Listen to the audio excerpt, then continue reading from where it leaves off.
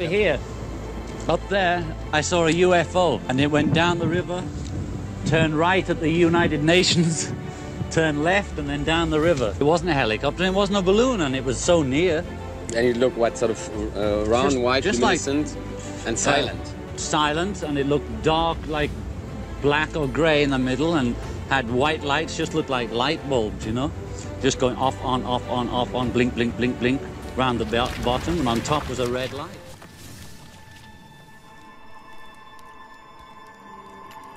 Imagine in 100 years from now, we develop technology to go back in time as travelers in time to do a bit of sightseeing and visit places of historical importance from the past, like Leonardo da Vinci's attempted flight of a helicopter or the crucifixion of Christ, for example. Don't you think that one day this could be possible in some sort of realm of reality and within the possibilities allowed by the laws of physics? Maybe not, but then again, maybe so. At 9 o'clock on the 23rd of August 1974, legendary musician and songwriter John Lennon claims to have seen a UFO from the balcony of his apartment.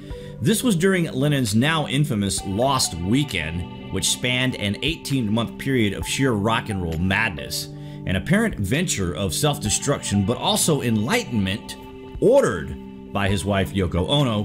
During this period, he produced 3 albums, including the iconic Mind Games album. On the cover of John Lennon's album, Walls and Bridges, the following odd inscription can be seen. On the 23rd August 1974, at 9 o'clock, I saw a UFO. Lennon described what happened. I was lying naked on my bed when I had this urge, he said. So I went to the window, just dreaming around in my usual poetic frame of mind. There, as I turned my head, hovering over the next building, no more than 100 feet away was this thing with no ordinary electric light bulbs flashing on and off round the bottom. One non-blinking red light on top. So what did the famous Beatle witness? Travelers from the future taking part in a bit of rock and roll sightseeing, or something else? What do you guys think of this sighting anyway? It certainly left a lasting impression, whatever it may be, suggesting it is not something that is seen most days. Lennon called the police this very night, and they told him they had dozens of other reports. What was going on, guys? Comments below, and as always, thank you for watching. I wouldn't have put it on, you know, if I hadn't seen it. There's a little tiny note that people could miss if they don't look carefully down in one of the lower corners of your liner notes. It says, I saw a UFO September something, something, something.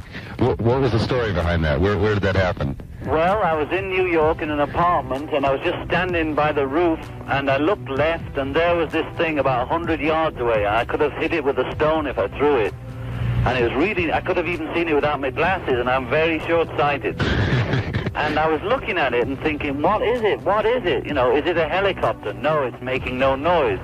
Is it a balloon? You know, is it the blimp? Because there's all these lights around the bottom of it, flashing on and off. It didn't say American Airlines on it, did it? It didn't say anything. It didn't make a noise. And you know, one part of me all the time was saying, that's a UFO, you know. But some part of you doesn't want to believe it, you know. Did you go to the authorities with that information? Well, I didn't, because, you know, Lennon sees UFO. I mean, that's enough to get me kicked out for, you know, it's bad enough as it is. I suppose. That's why I almost took it off the album. Or one time I said, pull it off. I'm going to get people with weird-looking eyes coming up to me saying, I've come from the saucer, you know. And I've seen it too, yeah. Yeah, and the other bit is they're going to say he's crazy, you know. But I thought, look, I saw it, you know, I don't care what anybody says, there it was, and nobody can explain what it was to me, so I said UFO, you know. Amazing, this is in California. No, this was in New York. New York, of all places. Below the height of the buildings.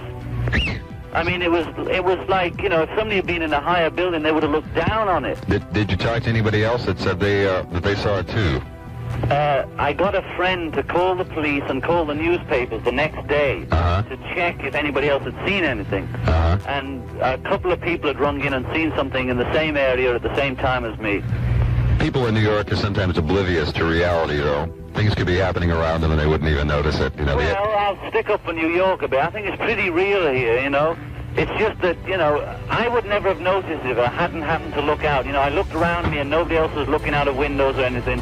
The cars were going on because it's quiet, it's very low, it's not you expect a sort of Martian in the sky. It was below rooftop level and it was just coasting around very quietly like a tourist, you know. It's amazing. It was just hot luck that I saw it.